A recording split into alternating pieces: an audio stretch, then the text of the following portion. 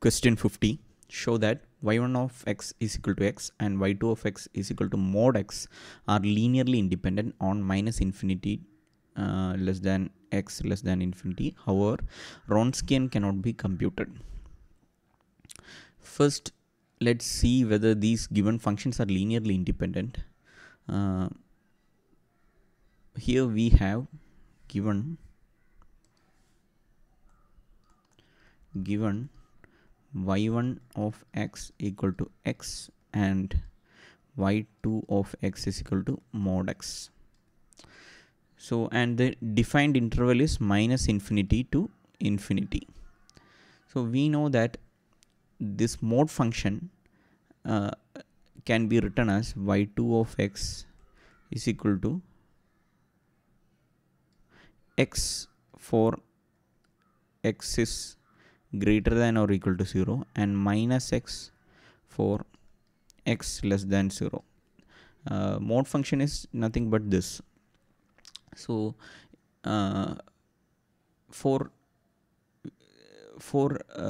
so since it has two values, we can see whether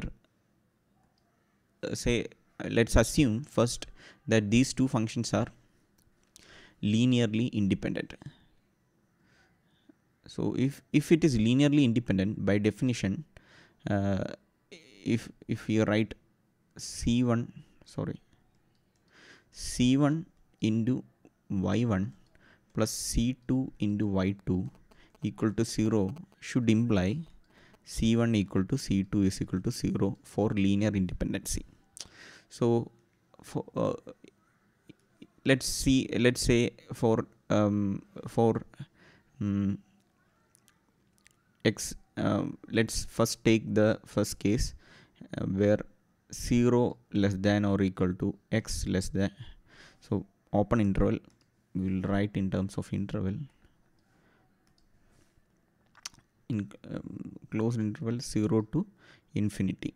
So we will write for this interval, this function becomes c1 into x plus c2 into y2 becomes, for x greater than or equal to 0, it becomes my x itself, c2x is equal to 0.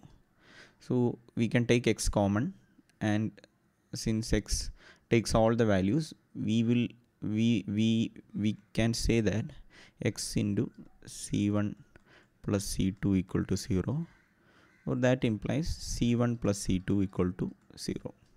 So in this situation, for open interval 0 to infinity, we can since x is not equal to 0, since x takes all the values from 0 to infinity, we can say that c1 plus c2 has to be 0 for this equation to be true for all values of x.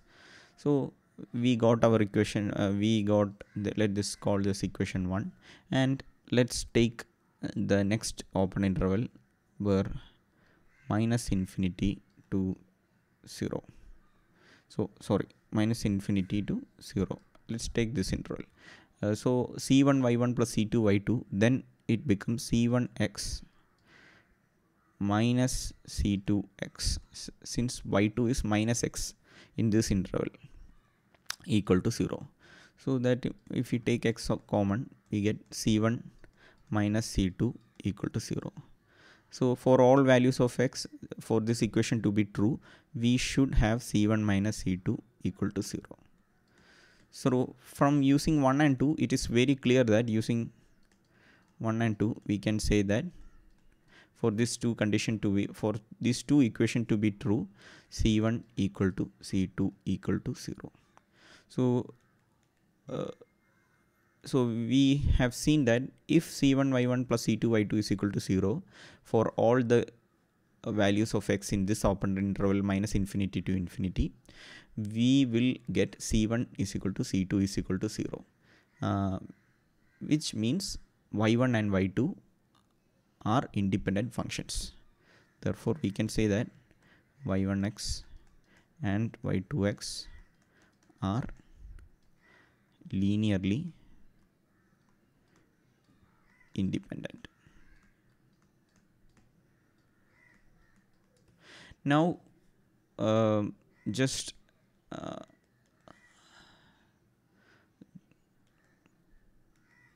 just uh, wronskian, to calculate wronskian you should how why wronskian cannot be computed, that is the second part. So y1 of x, y2 of x, and y1 dash of x, and y2 dash of x, this is the wronskian. So here y2 x is mod x, and we need the differential of mod x. So as you know, mod x, the differential d by dx of mod x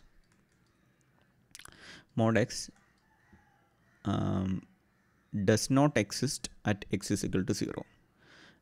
So the left hand, if you take the left hand derivative of mod x,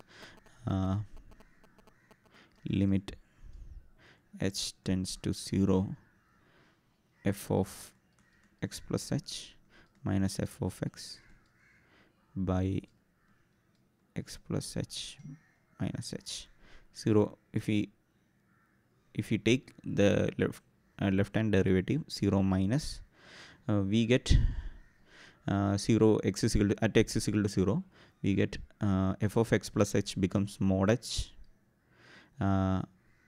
0 plus h, so 0 minus h, so it goes to 0. So 0, so sorry, this is okay, we first calculate the right hand derivative. So this is 0 plus, so 0 plus h becomes mod 0 plus h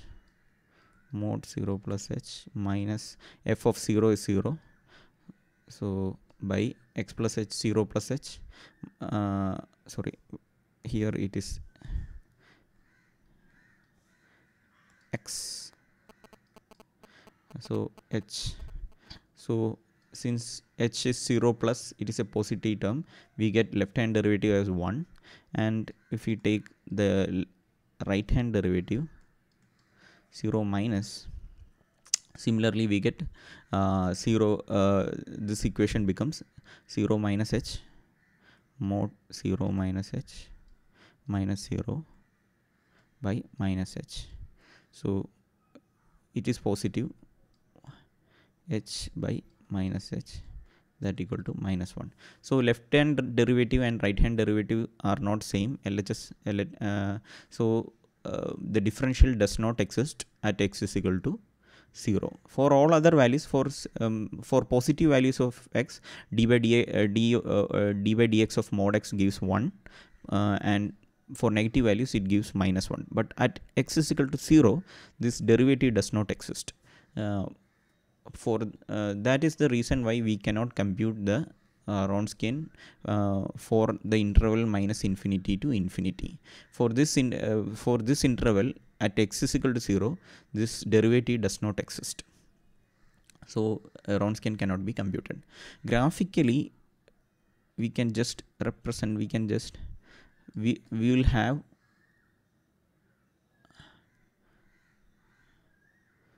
y equal to x, and we'll so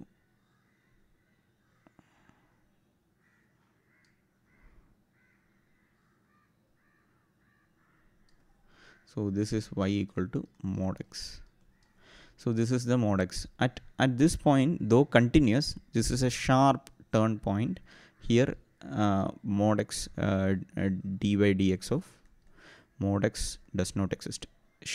At points like this, the derivative does not exist, though the function is continuous, the derivative does not exist here.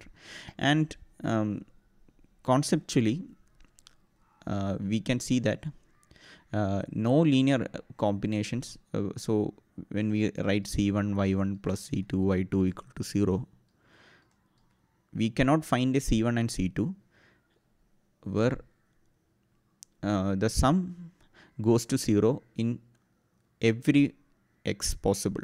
So the reason being, for all the positive values of x, mod x and x gives the same value. So in this region, for the sum to be 0, c1 has to be equal to minus c2. But here the for all values of negative values of x, first function gives a negative value, and the second function gives an equal but opposite value. So in all such cases, to have this sum go to 0, we should have c1 equal to c2. So these two conditions are contradictory in nature, and this is the reason why we can say that no linear combinations like this can result in 0 in all cases, except when c1 equal to c2 equal to 0. That means they are linearly independent. So this is the solution to question number 50.